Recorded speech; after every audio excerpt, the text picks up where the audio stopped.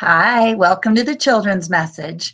If you'll remember, we've been talking a lot about Jesus and how he took great care and time to teach his disciples about how they were going to go out and show people how much God loves them and tell them about the Word of God.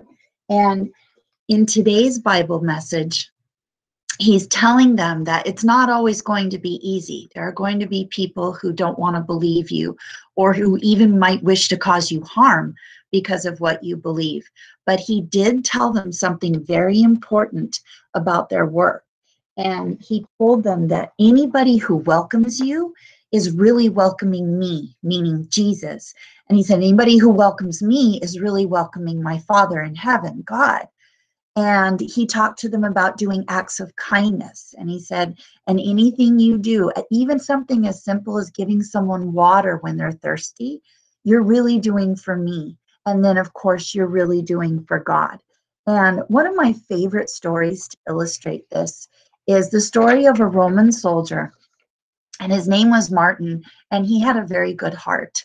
And riding into town one day in France, he saw a beggar who was only half clothed and cold on the side of the road. And as the story goes, he felt such compassion for him that he took his own red cloak, which back then was a huge symbol of being a Roman soldier, and he cut it in half and gave it to the man who was cold. And then that night, Martin had a dream, and he dreamed that in heaven, Jesus was wearing half of a red cloak. And the angels were asking, where did you get the red cloak? And he said, a man named Martin gave it to me. And the dream struck him so much that eventually he left the Roman army and became part of the church to go preach the word of God to others. But that example just shows us that when we do something for someone in need, we are really doing it for Jesus. And that's what God wants us to do. He wants us to not just tell others about Jesus and tell others about his word, but to actually do acts or show good deeds to others to show God's love. And then he promises that when you are doing those things, you're really doing it for him.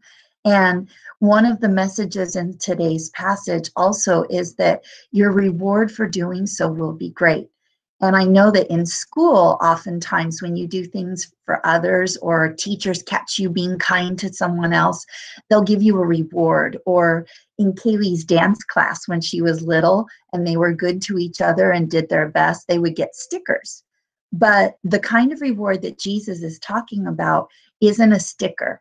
And God's not going to give you a chance to go to the treasure chest if you do something nice for others. What he promises in today's passage is that your reward will be great when you get to heaven. And someday, all of us are going to get to be together again in heaven. And it's going to be more wonderful than you could ever imagine. So just know that for now, God wants you to do good things and do kind things for others. But you're not going to get a sticker for it, or you're not going to get to go to the prize box right now. Just know that inside your heart, it's going to make you feel happy and good about doing things for others, and that God sees everything. Every time you're kind to somebody, or you're helpful, or you do something for someone who needs help, he's really just giving you a hug from heaven, or Jesus is giving you a pat on the back saying, good job. So keep up the good work and just know that someday you will get that great reward. But for now, just know that God sees everything you do and he's proud of you. And so am I. I hope you have a great week.